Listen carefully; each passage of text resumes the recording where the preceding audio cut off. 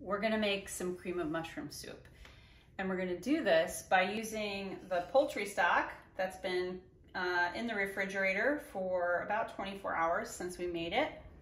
I have some mushrooms that I'm gonna use to make this. They're starting to, as I like to say, get a little long in the tooth, so we're gonna figure out how to deal with those in just a moment. We're gonna thicken this particular soup with a bit of flour. So like we did in previous videos, we're gonna thicken with flour, with a bit of cooked flour. We're gonna have some butter, although you could use olive oil and onion. I have some thyme in here that I stripped off the thyme stems from my porch. I like to use golden sherry in the pan, just a few tablespoons or so. It adds a nice dimension of flavor. However, if you don't drink alcohol, you're against using it, or you're too young to buy it, you don't have to use it, but we will in this particular video. So let's get started. The first step in making this soup is to trim away the sort of ugly spots of my mushrooms. And usually you can use a mushroom brush if you want. They do grow in a sterile medium that's kind of like dirt, which is that stuff that's sort of on the skins. Because I'm gonna end up cooking them and cook away a lot of the moisture of the mushrooms first, I'm gonna actually put them in a colander and rinse them in the sink. And if you have issue with that, you can leave a comment, but I'm gonna make this really easy on myself tonight. So I'm gonna cook the mushrooms. I'm gonna put a little salt in there. They're gonna steam up. A lot of the water is gonna cook away, leaving just mushroom essence. Along with that, I'm gonna have some onion in there cooking along. And then we're gonna sprinkle some flour on, cook that flour so it's not raw tasting as we've done in other things. Add some of our stock, and finally add a little bit of half and half that I have in the fridge to make that kind of creamy. And at some point, I'm gonna throw in the thyme.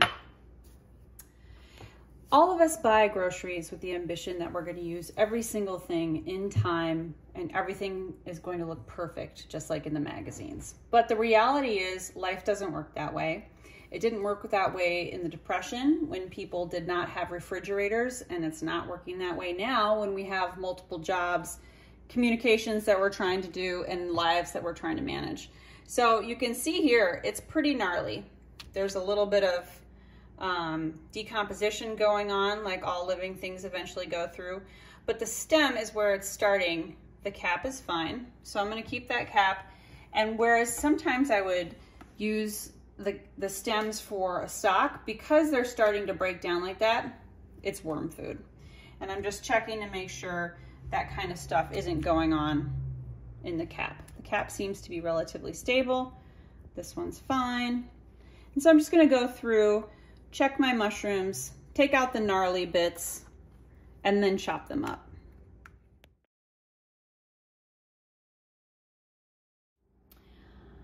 So I'm gonna start by chopping up the mushrooms that I rinsed under water and chopping up my onion. I'm not gonna care too much about being super fine in the chop on the onion, because I'm eventually gonna use an immersion blender, which is this instrument right here. It's a great kitchen gadget. Did they have an immersion blender in the Great Depression? No, they did not. But do we now? Yes, we do. So let's use one.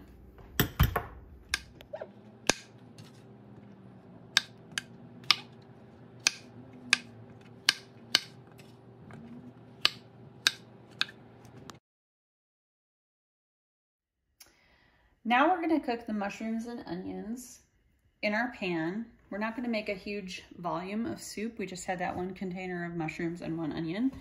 So I'm going to cook it in this pan that I have. I have olive oil in a refillable container that I like to use. You could use butter at this stage or any kind of fat that you like.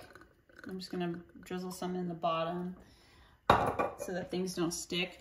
And as that slowly heats up, I'm gonna throw, I'm gonna orient it like this so they don't stick on the bottom. And then I'm gonna throw my mushrooms and onions in. Just like that. And because I want the mushrooms to give up some of that liquid, I'm gonna go ahead and pre-salt the soup a little bit now, which will help those cook faster.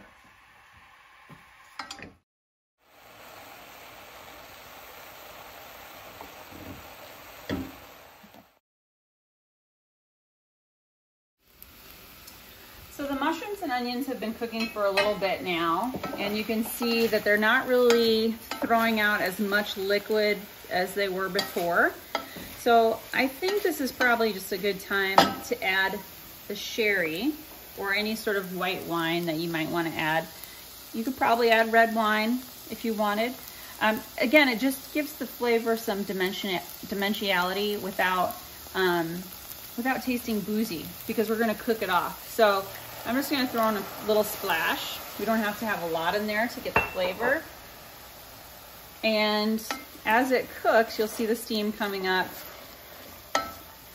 and that'll burn off the alcohol portion of that liquid and leave just the flavor of the sherry, which is a really nice pairing with mushrooms.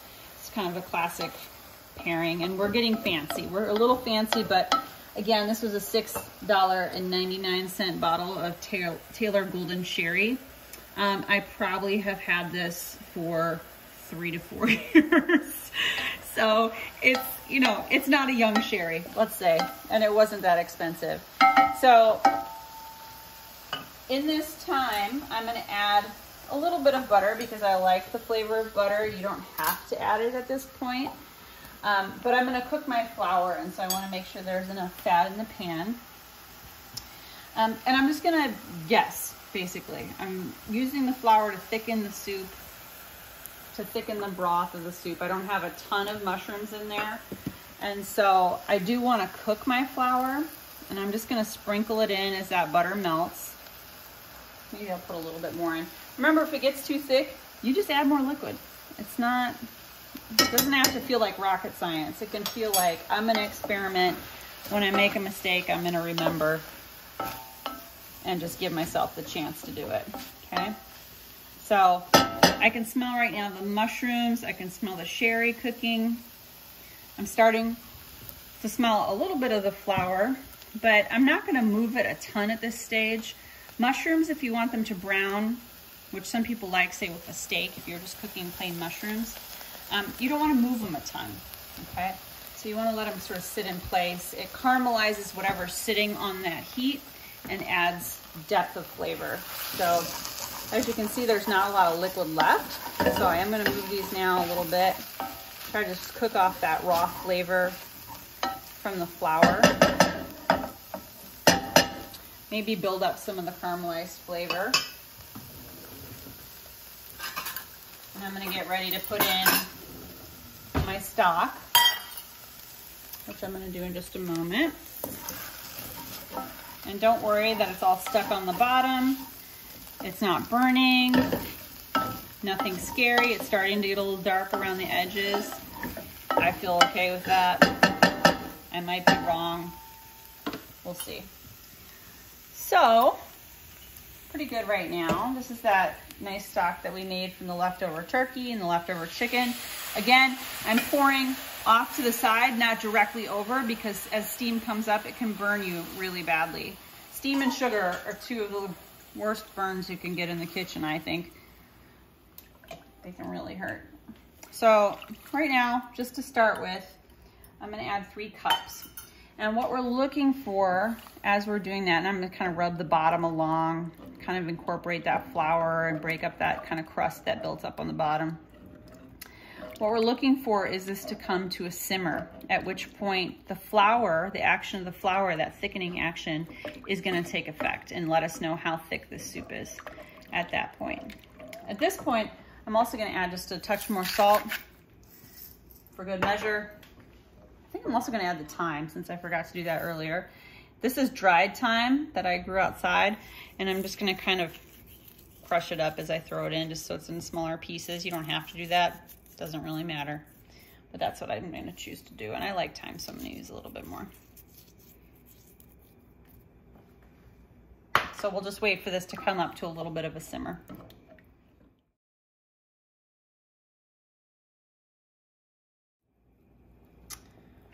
Right now, if you look in the pan, you'll see some action happening. I was pointing earlier to a little bit of movement in the middle of the pan. This is starting to come up to a simmer. A simmer is not a boil, okay? A boil is something that you can't stir away. So right now, if I were to stir this, magic, no bubbles. okay? But you can see that that liquid is starting to thicken up. It's getting kind of unctuous.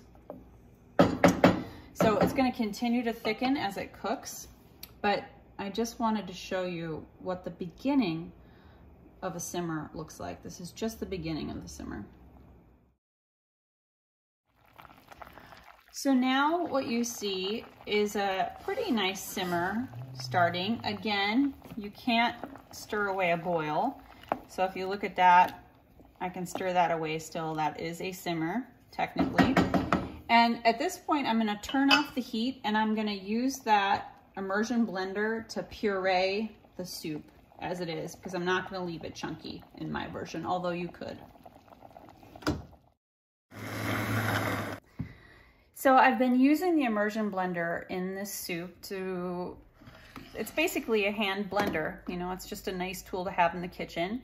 But because there's not much soup in here, and because the soup is hot, you can see it's steaming, I don't wanna burn myself. So I'm gonna start slow, just giving it a couple quick bursts.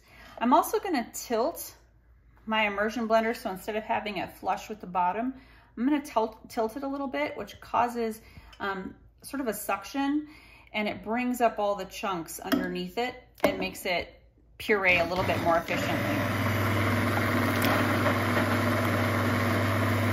And you can see I'm getting a little splat, so I'm gonna change the angle.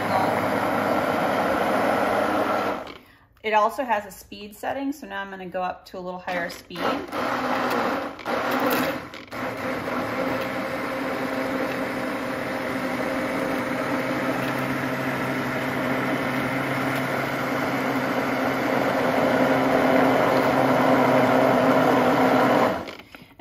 As you're starting, if you're using immersion blender for the first time, start slow and start with those quick bursts, because you really don't want to have a burn from a splatter. You can get a burn from a tiny little splatter. It's not great. Just skip it for yourself. I'm going to add a little more stock.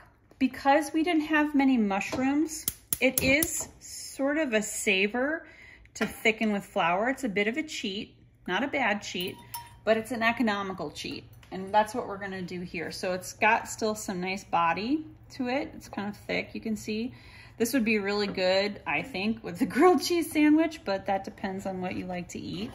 But especially as we get into winter time and it's dark and it's cold in the Midwest, I think soup is a really nice thing to make. And this is a great use of the stock that you made from a roast chicken if you decided to make that. But just sort of a nice thing to make. So I'm gonna put this back up in temperature and let that cook a little bit longer on a simmer, just a little bit longer. And then towards the end of cooking, I'm gonna add a little splash of cream. You can see it already looks creamy, even though we did not add any cream yet. Okay, so we're back at a simmer. We've added more stock. One thing you wanna think about when you're making something like this, because we used a homemade stock, there's no salt in it. You can make this, of course, with a bouillon cube. You can make it with a boxed stock, but both the bouillon and the box have a lot of sodium already included. So because I have no sodium in the stock that I used, I'm gonna anticipate that even though I did a bunch of grinding with my salt grinder, that this is not gonna be salty enough. It's not gonna taste, it's gonna taste kind of flat is how it tastes. That's the best way I can describe it. It tastes a little flat when it's undersalted. You don't want to oversalt, but you don't want to undersalt either. It's a fine balance. It tastes good, but it has a bit of a flatness to it. So I'm going to add a pretty significant pinch of salt, maybe a little bit more. I tend to salt on the light side. If whomever is cooking the food is a smoker, smoking does decrease the ability to taste salt, so you'll frequently feel or perceive too much salt in food if you are not a smoker and a smoker is preparing your food. Because just the two of us are going to be eating this soup and it is cooking, I'm going to use my same spoon. I'm going to break all the rules of sanitary cooking and taste again. And drip on the floor. It's still not there. again, nothing magic is going to happen between you shutting off the stove and serving the soup. So you want to make sure before you do that, that it's tasting the way you want it to taste. In hindsight, I probably would have put in more sherry, but it does taste really good right now, so I'm not too concerned. Again, one more swirl through, just adding my bacteria into the soup. Okay, so I'm gonna turn it off. It's not a great, since I'm adding a bit of cream, it's not a great idea to boil your cream. Sometimes you'll get curdling in it. I'm gonna add just a little bit more because the cream I'm adding, again, isn't salted. But since the soup is so hot, so that was probably a 1/4 cup of cream. You don't necessarily need to use a lot of cream to convey a creaminess, okay? So you could use heavy cream there, certainly if you really like a creamy soup, you can use heavy cream. You can use just a splash of cream, or you can use no cream. It was actually pretty creamy tasting. If you were to have used all olive oil and then maybe even a nut milk of some kind, not almond, not sweet, this would be a vegan soup. So if you're interested in making something that's vegan, you could do this with a vegetable stock, with olive oil, and with some sort of nut milk. But in this case, we've made a meat-based stock with the poultry stock. And so one last time, I think it's ready. It's good.